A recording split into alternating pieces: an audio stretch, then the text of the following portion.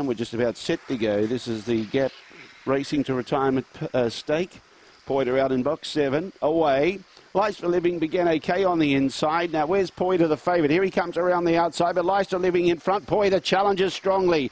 Now, behind those was Horn starting to get into. Poiter takes over. Lice for Living copped the check. Back 2 lengths. Getting underneath it was Horn. They're clear of the others. Making some ground. Dyer's Dancer and Embers McBain. But Poiter's going to be too good. Poiter beat Lice for Living. Third over the line was Horn. Behind those, Dyer's Dancer. Then Embers McBain. Quilla Allen was always at the tail of Erin Bell and about 5 or 6 lengths away in last placing. She might get